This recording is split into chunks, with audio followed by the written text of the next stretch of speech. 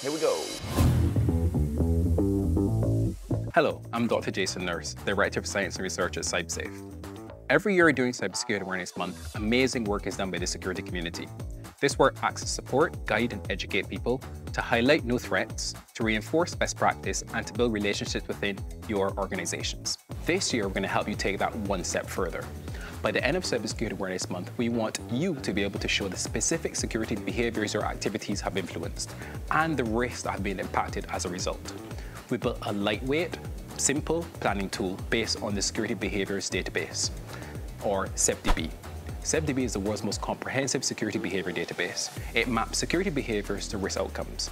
Here's Susie to explain a bit more. Thanks, Jason. I'm Susie, one of CyberSafe's behavioral scientists. This year's Cybersecurity Awareness Month will focus on several key behaviors: using strong passwords, using a password manager, turning on multi-factor authentication, checking emails for signs of phishing, reporting known or suspected security incidents, and ensuring work devices and software are regularly updated. CyberSafe's Security Awareness Planning tool lets you map your activities, initiatives, and awareness efforts to the 8 CBDB risk outcomes, as well as a range of risk factors defined by your organization.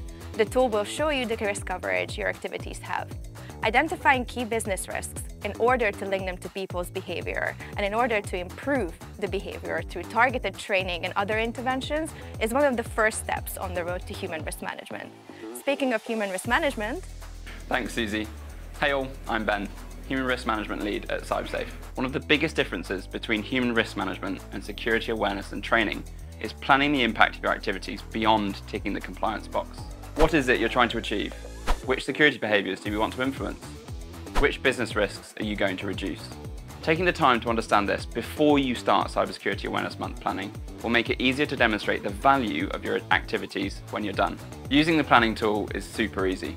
Simply select the activity you'll be undertaking, link it to a behaviour, and let the tool show you the risks your activity covers. You can use the content from CyberSafe's Security Awareness Engagement Toolkit, you can create your own, or you can even use content from one of our competitors. Check out our latest blog, 50 Creative Ideas for Cybersecurity Awareness Month, for more. Thank you so much for watching, and we'll see you next time.